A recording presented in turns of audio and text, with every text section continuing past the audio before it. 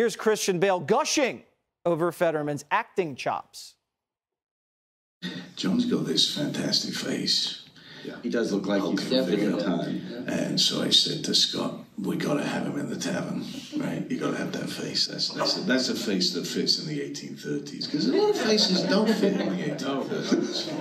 I don't know, he showed up on set, it was, I don't know, 15, 18 degrees. He always wore shorts. And then, of course, as he won a hoodie, someone said, John Fetterman was the first grip who's now a state. Oh, yeah, I saw that, yeah.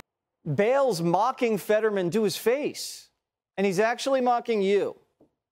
Christian Bale basically says, this guy looks like a stagehand. He looks like a peasant from the early 19th century. But the Democrat machine can put him in movies, and we can put him in the Senate. See how powerful we are?